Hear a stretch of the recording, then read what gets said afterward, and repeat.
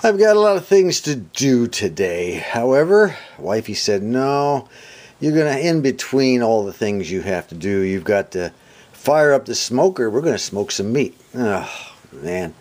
You know, the price we pay for being capable males, you guys know what I'm talking about. Anyway, we're going to, she wants me to smoke 2 chickens, a pork roast, and a turkey breast. Okay, that's what I'm going to do. This is the barbecue chips I use, by the way. I get them at Walmart. They're much cheaper at Walmart than they are anywhere else, trust me. And I fill it up as full as I can get. I do not wet them. I found out that they work better, they smoke better if they're not wetted. Other people may disagree, but that's the way I see it. And of course, I start out with water, hot water, and I spray the grills, each of the grills inside the smoker with some PAM of some kind. Keeps the grills fairly clean. A little tip that some of you may not have known about, or you already knew about, it just took me forever to figure it out on my own.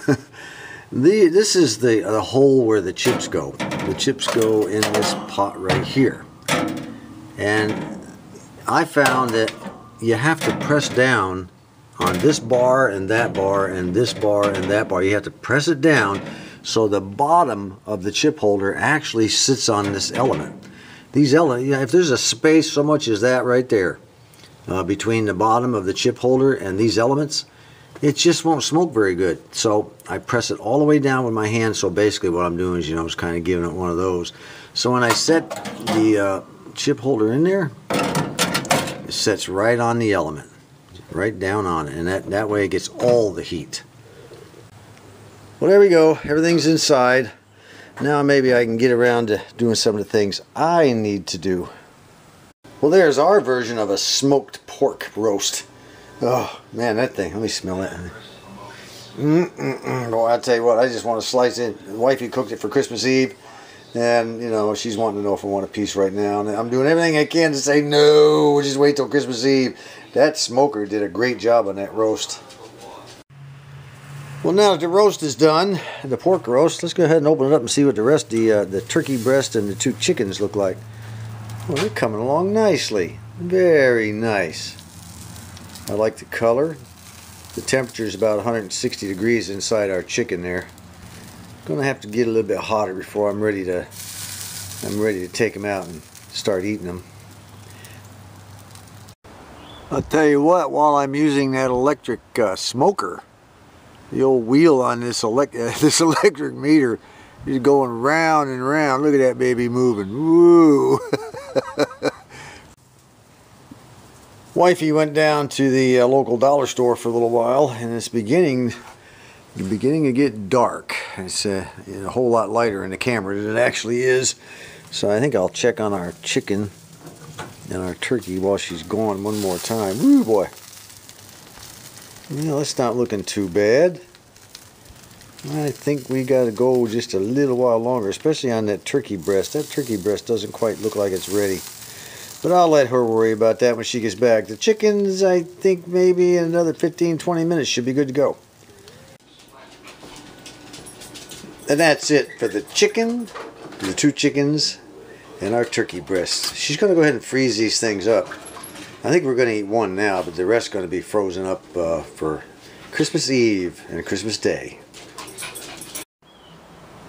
I just got done laying a clear coat of paint on that 1931 Airline tuner. I'm going to have to flip it upside down later and put a second coat on, but I always like to tape off the blades, anything that's got any screws, anything where anything is going to be soldered. Underneath there's some stuff that's going to be soldered also. I tape off the shaft, you know. It takes about, oops, man, goodness, good thing it was dry. It takes about 30 minutes to do all the taping, and then I just take some newspaper strips and stick it down in there to cover this side, so I don't have to worry about the paint so much. And then that's about it. That's all you have to do, is just put on a nice thin coat. By the way, my mentor Brendan, I have still not heard a thing from him since his second operations. I waited a long time before sending him an email because I wanted to make sure he was totally, you know, healed up and maybe on the mend and getting his strength back and everything. But finally I sent him an email and I said, you know, how you doing? You know, folks are asking about you, that sort of thing. I have not yet got an answer. So I am once again deep into the worried department.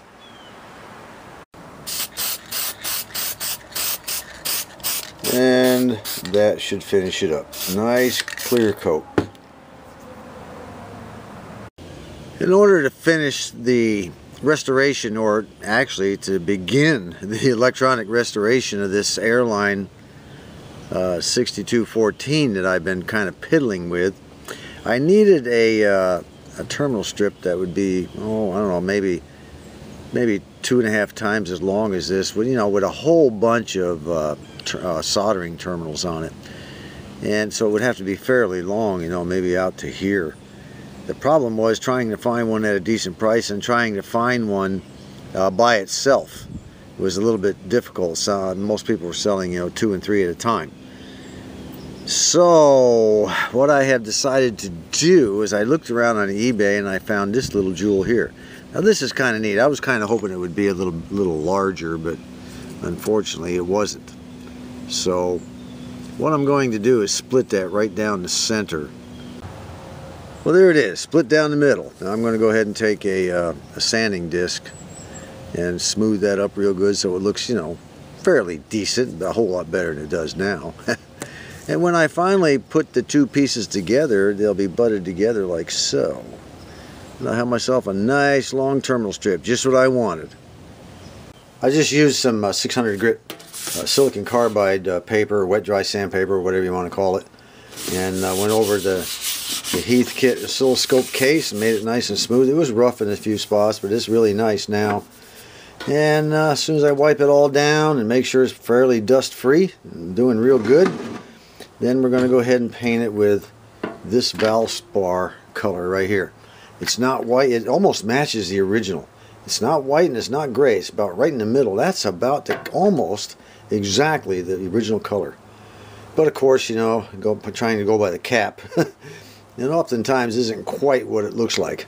But it doesn't matter, because this is what's going on. This is a primer, and I think it's a primer and paint in one, if I'm not mistaken. Maybe not. No, it's called Azure Snow. Azure Snow. A little bit lighter. I guess this doesn't have the primer in it. Anyway, we'll see how it goes. In order to make this thing so I can spin it while I'm painting, and I don't want it to touch the table, what I did was took, you know, just a regular old milk jug, turned it upside down after I had cut it. That's what I used for my evapor rust soaking. I just turned it upside down, set a coffee can on it, and then we set this on top of here like so. And it's perfect. It does not touch the table, and I can spin it while I paint. Cheap, easy way. Well, here goes. Win, lose, or draw.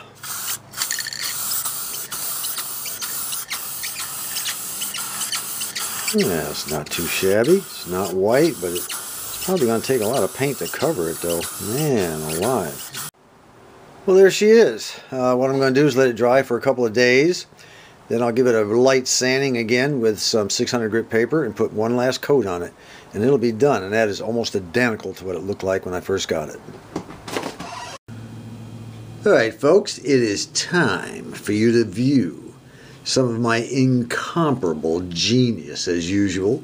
What I've done, like I said, I cut that little old terminal board in half, and then I, you know, sanded it down on a disc sander, got them, you know, fairly nice size, equal all the way around. Now I have a long one. The problem is, you know, I can't mount this to the inside chassis of the radio and then stick components on it because, you know, the metal is sticking through the back. And what's going to happen? Well, it's going to ground it out against the chassis. And I thought about that, and I said, you know, I wonder what I could put underneath there to keep that from happening. And I gave it a thought, and finally I said, well, it's going to have to be something a lot sturdier than just a, you know, a piece of that thin plastic that I use for light diffusers and things like that, and it probably wouldn't work anyway. So what I came up with, I have some plastic, I have some plexiglass, and I cut the plexiglass the same size or thereabouts as the two terminal strips Now what I'm going to do is mount that to that using JB Quick. Yes, JB Quick. We're going to mount that on there. And before we do that though, we will rough the surface up using a little old moto tool and a little small grinding wheel. We will rough up the back part of the board, you know, down around this area here. I may not rough the entire thing up. I may only go like not part of the way down, or I might get carried away and do the whole thing on both of them. It doesn't matter. And then of course the top surface of the plexiglass. Then we'll mix up the JB weld and we will cement it on there. The reason I'm roughing it up is so we have a good gripping surface. So let's get that done. Well, there we go, and as expected I got carried away on these and just went from one end to the other. Made it real quick. I mean, the whole job took less than 2 minutes, okay? You just want to rough it up. Don't go hog wild with it. And now I'm going to apply the glue to the surface here, a little bit of glue on here, and then I'm just going to flip them over and put them in place. This stuff dries almost instantly, and we'll be in good shape. We are about ready to flip them over and put them where they belong. I used the blade of my knife, you know, after we mixed the epoxy or the JB Quick up on a big old piece of paper. I just scooped it up with the blade and just kind of went along there like that. And then I picked each one of these up separately and did it. You know, it doesn't have to be all that super duper neat and all that. And even if some of it were to get squeezed up through these holes and wind up on the other side, it still wouldn't make any difference. Actually, it might help it you know, might help it stick better, you know, because you'd have a little bit coming out of the other side. So, and that really doesn't matter, but it's pretty good. All right, let's go ahead and get them in place. Let them sit and see what happens. Well, there it is. Now I'll just let it sit there. I won't mess with it. I won't touch it. I won't do anything. We're just going to let it sit there until it dries. Well, it's been sanded down, and I'm fixing to put the final coat on it. By the way, it turns out that this Valspar is paint and primer. I hadn't even noticed it. I thought it said it when I bought it, and then I couldn't find it anymore because I kept looking down at the bottom down here. So let's go ahead and finish it up and get it done, and that'll be the end of this. When I got home last night from work, which was the 16th of December, sitting on the table was a package that had come in the mail. And it turns out it came from one of our good subscribers named Brian up in Ohio. And I had no idea what it was. And I went ahead and opened it up, and look what we have. I wish you guys would stop doing these things. You know, it just really just humbles me. I don't know what to say when I get stuff like this, you know. Brian, well, I'll tell you what, I'm not going to open these. I'm not going to open these until Christmas. I'm going to go ahead and put these under the tree. It says, to John from Brian, to John from Brian. I'll tell you what, I don't know. Let's go ahead and take a look at the card here. He says, Merry Christmas, John. Just a little something to let you know how much I enjoy watching your videos. I hope you and your family have a wonderful Christmas. Happy New Year, Brian and Cheryl. Well, I'll tell you what, Merry Christmas and a Happy New Year to you two folks also. I greatly appreciate this, and it's not necessary, you know, I'm beginning to wonder, maybe he's trying to bribe me into doing another restoration, another radio step-by-step restoration. The problem, I'd love to do one. The problem is, I don't have anything new to show you folks, you know. You've seen it all, I've done it all as far as I can tell. It'd be the same old thing over and over. It'd get awfully boring after a while. I'm not so sure it wouldn't be boring for just you. It would probably be just boring for me as well, you know, doing the same thing over, saying the same words over and over. I don't know. I do have a radio that was sent to me, a while back, maybe last year, maybe a year and a half ago, by Old Radio Al. It's still sitting in my shed, still sitting in the box, and it does need restoration. So, which kind of brings up at this point, where is Old Radio Al? I haven't seen him in a long time. Al, get back on the video, you know, circuit. Let's see you once in a while. Don't just disappear completely. Anyway, I might, after winter time, I've got a couple of winter projects I'm doing right now. After winter, I might just drag out that radio that old radio Al sent me and start tearing it apart and see. Maybe we could do something. I don't know. Maybe. Who knows? You know. Anyway, Brian and Cheryl, thank you very much. It was very kind of you, very thoughtful of you. And, you know, like I said, I'm going to put this under the tree and I'm going to actually film opening it up. How's that? We'll put that in a future video. Okay? So, we all know what that means. Shout out to Brian and Cheryl. You better watch out, you better not cry, you better not pout, I'm telling you why. Santa Claus is coming to town. Speaking of Christmas presents, this is what wifey got me. She got me a couple of early Christmas presents. I just love her to death. This is our ham radio club winter jacket. Faulkner County Amateur Radio Club. And of course my name and call sign. And it's got the hood and the lining on the inside. And brand spanking new. I just love it. It's great. Nice and thick and nice and heavy. Not super thick, but you know, a good winter jacket, you know. And then she got me, and of course on the back, yeah, look what's on the back of this sucker. They got a big old jobby on the back. I'll tell you what, they'll know we come and gone, I guess. And then she got me the lightweight spring and fall jacket. Same thing.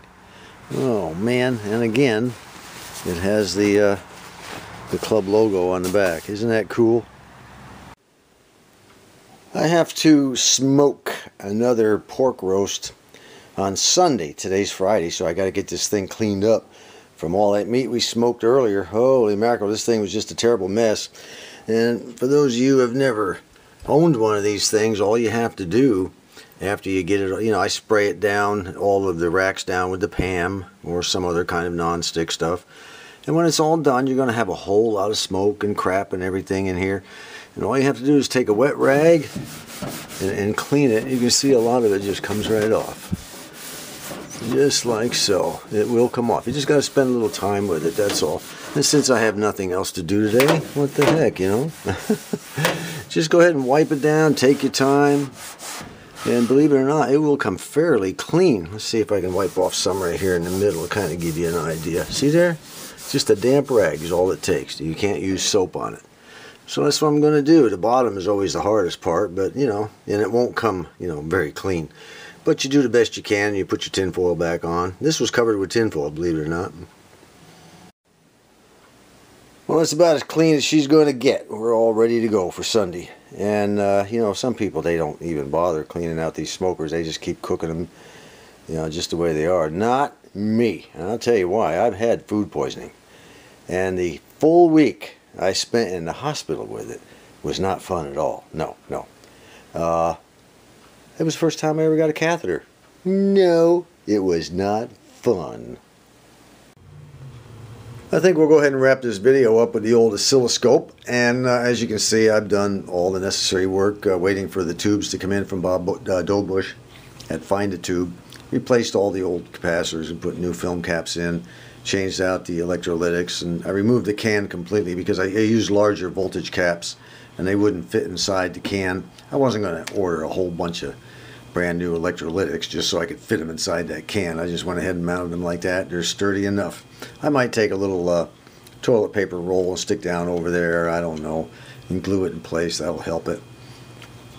Anyway, I do have a question for those who might be a little more familiar with something than I am, because I'm not familiar with it at all. Let me pull this. You see this knob right here? They all work okay. Here's another one. And there's another one up here. If I pull that thing, look at here. It pulls right out. Is it supposed to do that? I don't understand that at all. And they fit right in that slot.